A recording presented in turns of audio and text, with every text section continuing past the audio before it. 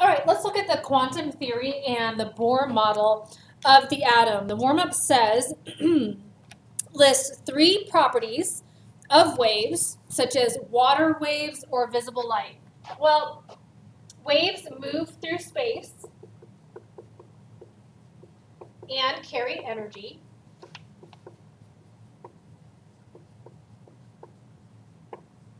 They also have wavelengths.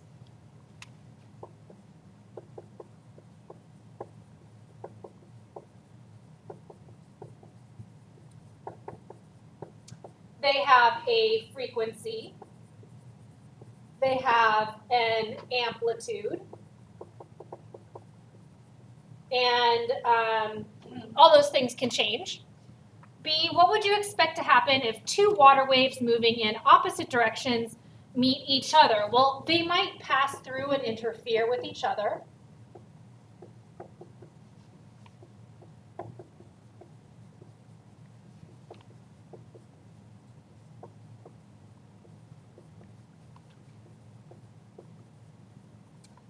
They might cancel each other out.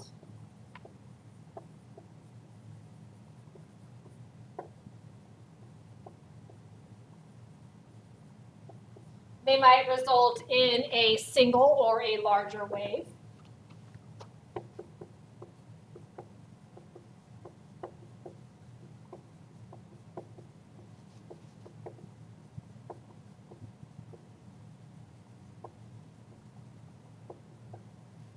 Number 2, list 3 properties of solid objects or particles like marbles in a bag.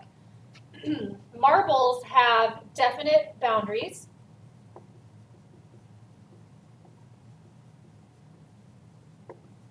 And we can count them in whole number quantities.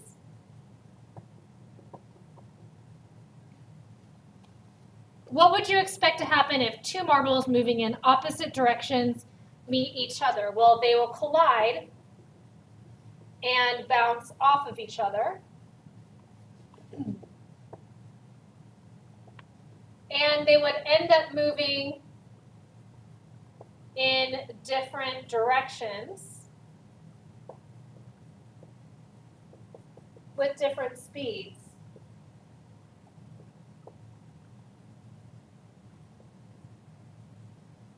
Number 3, are any of your answers to question 1 identical to question 2? Well, our answers probably can vary if we were doing this on our own. But let's take a look at waves behaving like particles. So Niels Bohr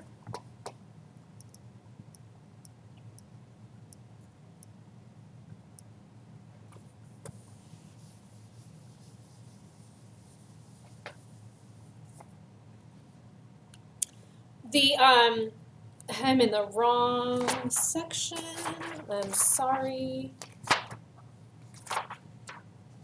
There we go. Okay. In the 1800s, the physics that was available at the time said that accelerating charges should give off energy. And electrons are accelerating charges. Electrons and atoms should technically lose energy, and matter should collapse. So physics needed to be rewritten to explain the behavior of electrons. And Max Planck, in 1900, proposed that energy could be shown to behave like particles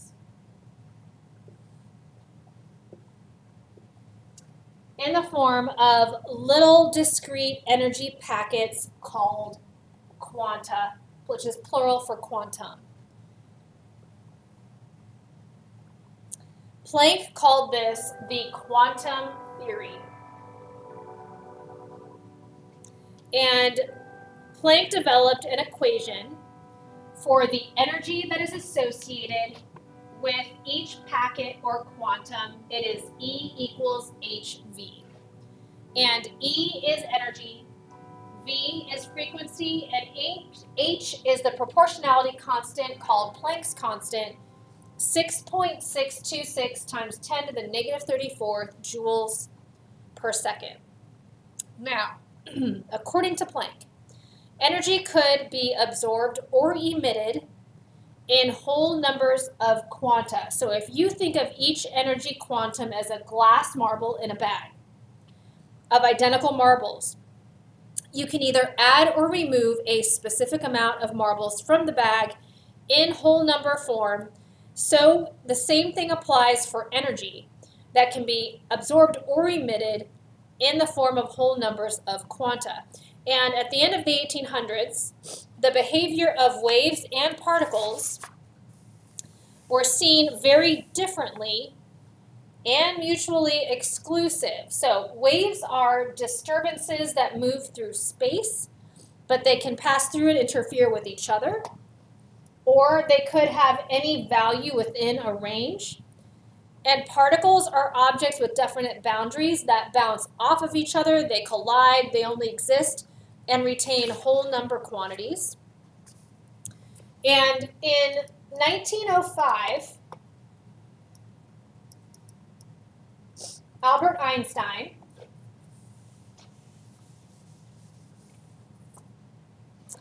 used the quantum theory to explain the photoelectric effect. Let me bring this down a little bit.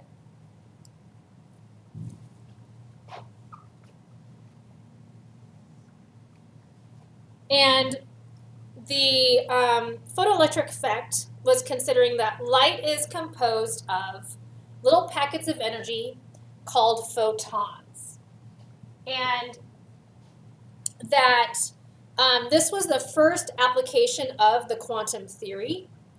And soon it began to gain widespread acceptance.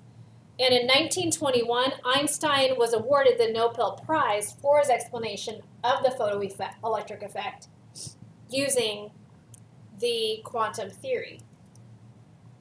Now, if we take a look here at the quick check, briefly state what it means for something to be quantized. Well, it has particle-like properties, and it exists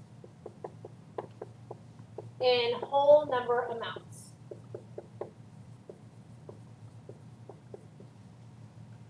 It is also considered to be discontinuous. Give 3 common examples of things considered to be quantized. Well, how about eggs in a basket,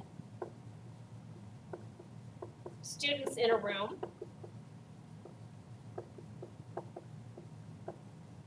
floors in a building, stairs in a staircase,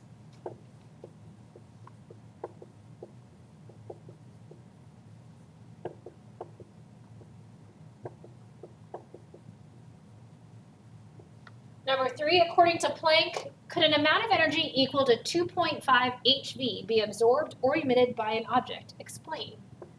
No, because that's a fractional number. Only whole number packets of energy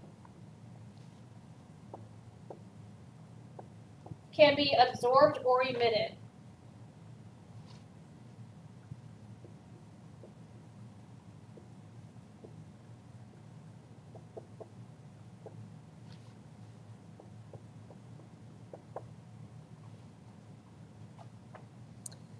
Now, let's talk about the Bohr model of the atom. So, Niels Bohr believed that in the nuclear atomic model, and he started to see a way to save it using quantum theory.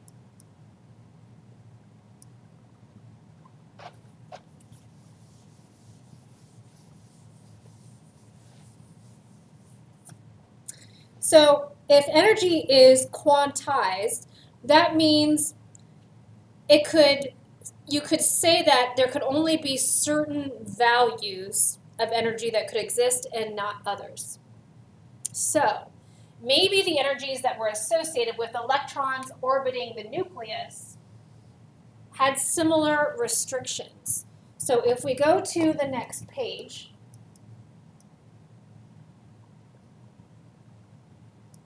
and we take a look here. When a high voltage was applied across the electrodes of a sealed glass tube containing a gas, when the gas is heated, it emits light. And Bohr looked at that light through a spectroscope. A spectroscope is a little tiny device that has a prism in it, and it separates the lights into its wavelengths. And Bohr viewed a series of colored lines against a black background. He didn't see a continuous rainbow of color, which would mean that there were various energies being observed corresponding to wavelengths. Now, for hydrogen, the same pattern of 4 colored lines was always seen. Red, blue-green, blue, and violet. Now, for each gaseous element, he saw a unique bright line pattern, which he called the bright line spectrum. And this always appeared, kind of like a barcode for a substance. And Bohr realized that if he applied the quantum principles to the behavior of hydrogen's one electron, he could account for why there was a bright line spectrum, and he could save Rutherford's nuclear model of the atom. Now, what were Bohr's postulates for hydrogen? They are given here. A hydrogen atom had certain allowed energy levels or stationary states, which corresponded to circular electron orbits of fixed sizes and energies associated with them. And every energy state is given a letter n. And Bohr called this n the quantum number. And these are allowed values that start at 1 and they come up to 2 and 3 and 4 the further you get from the nucleus. So the lowest energy or the smallest orbit, which is the ground state, has an n of 1, and the larger orbits are n equals 2, 3, and 4, and we call these the excited states. And as the electron moves from its stationary state to within its stationary state, it doesn't give off or absorb energy, but if it moves between energy levels, whatever the difference is between those energy levels, it will emit that energy when the electron relaxes back down to its stationary state. And I'm going to show you what this looks like on the next page. So let's take a look here.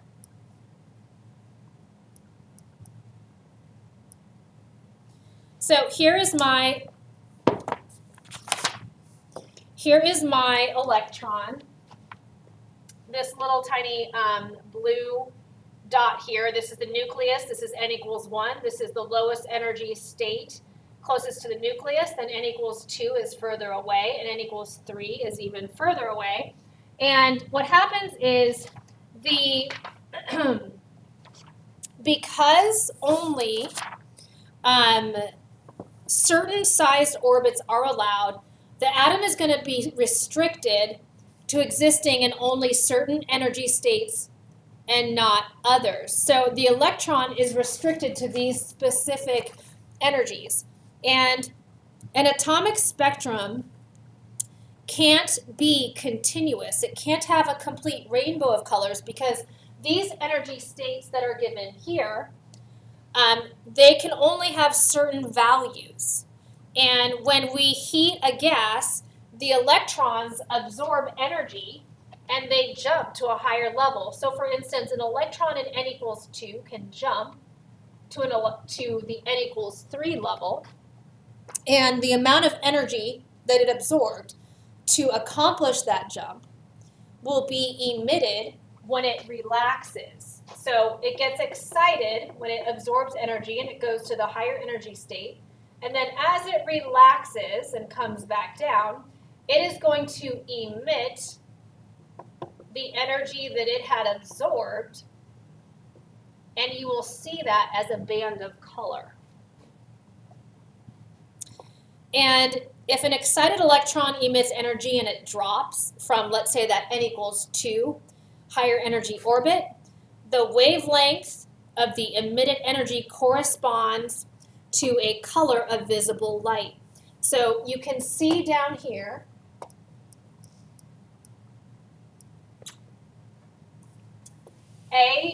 this is the emission for, this is the emission spectra for hydrogen. Then we have mercury and neon. You'll notice that they're all different. They're all unique, like a fingerprint.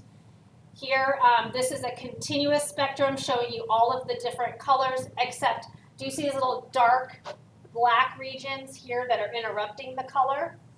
If they weren't there, we would say this is continuous, but since they are there, we would say it's discontinuous. And up here, these are the emission spectra, whereas this is the absorption spectrum, okay? So you're seeing at what wavelengths you have energy being absorbed, whereas up here, this is the emission, and this is what is being given off. And when the excited electron emits energy, and it drops down from n equals 2 in hydrogen, you're going to see a specific band of color within a distinct region.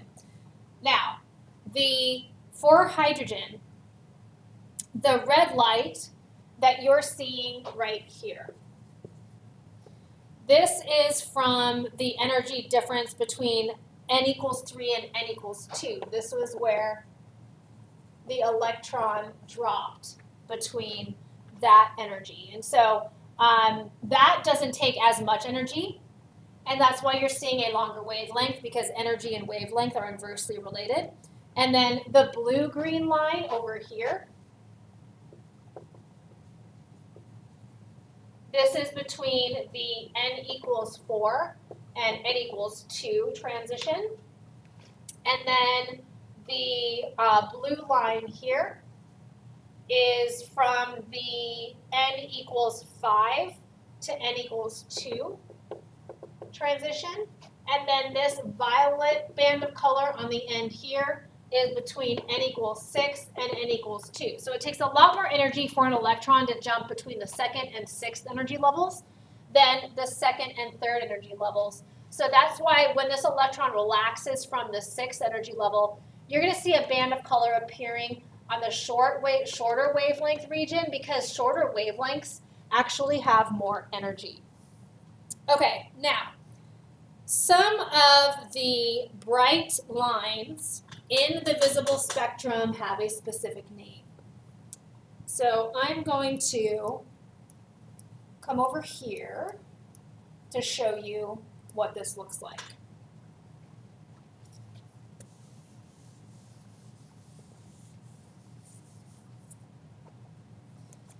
Now, when you have electrons coming down to the n equals 1 level, these are called the Lyman series. Down to n equals 2, those are the Balmer series. Coming down to n equals 3, the Paschen, and coming down to n equals 4, those are the Brackett series. The Balmer series here, these are within the visible region. So any electron dropping down to n equals 2 happens within the visible region. Let's take a look at the quick check just underneath.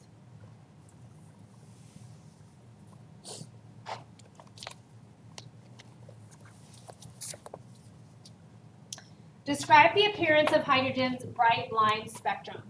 Well, you have 4 colored lines. You're going to have red, blue-green, blue, and violet against a black background.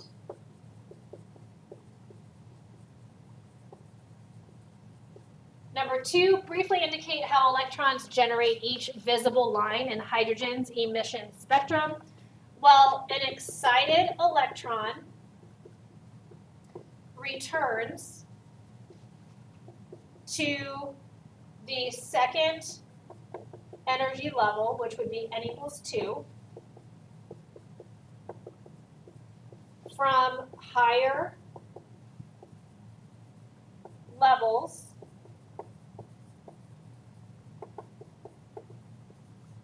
by emitting specific amounts of energy in the visible spectrum. And as the electrons return from the level 6, 5, 4, 3, and down to the second level, you're going to see a line for every transition.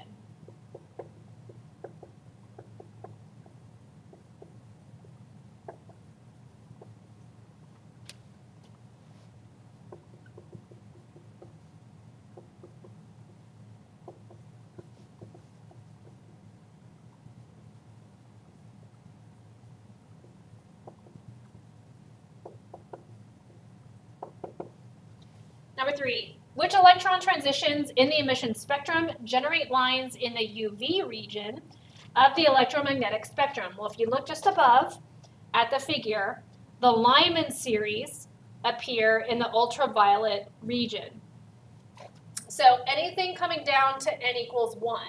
So any electron transitions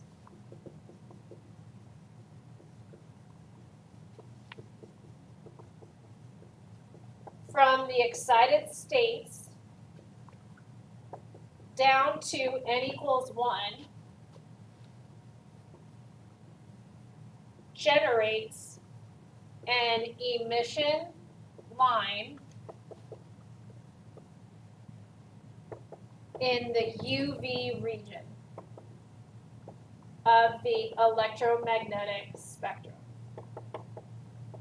Abbreviated electromagnetic with EF.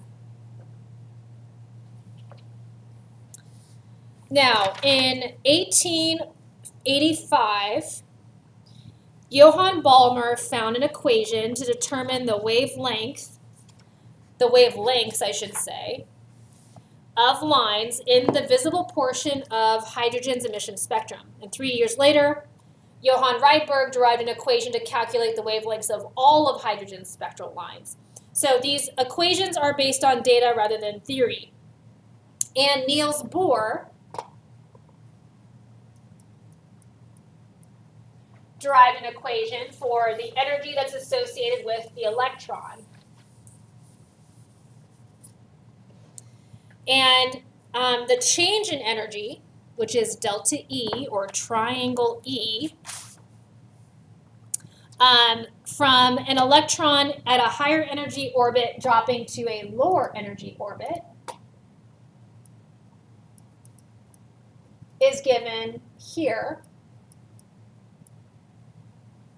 in an equation. So let me explain a couple things here. So when you have a higher energy orbit, that is n sub h. So this n sub h here is your higher energy orbit, and your lower energy orbit is n sub l, which would be this here. And then the letter B is a constant. It is 2.18 times 10 to the negative 18 joules. So when you're calculating the difference in energy, it would be equal to the constant B times 1 over the lower energy orbit squared minus 1 over the higher energy squared.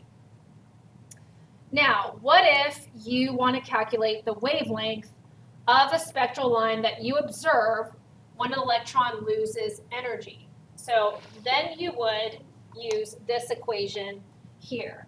So you have 1 over the wavelength, this lambda equals wavelength, and B over HC, this is the constant in the equation up above divided by Planck's constant h times the speed of light c.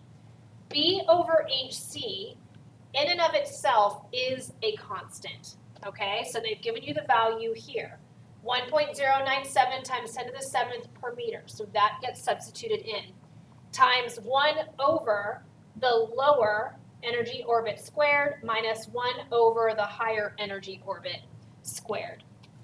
So let's take a look at a practice problem here.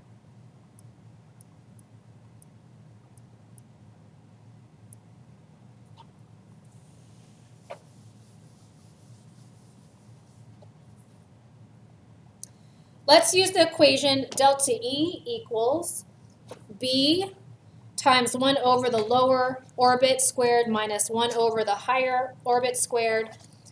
And the value for B given to calculate the energy released when an excited hydrogen electron drops from the fourth energy orbit, n equals 4, to the second orbit, which is n equals 2.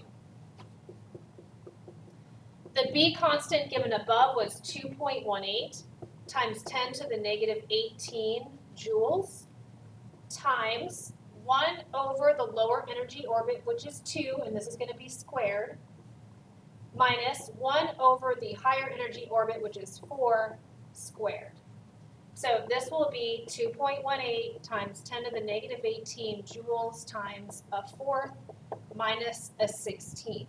And this will be 4.08 times 10 to the negative 19 joules.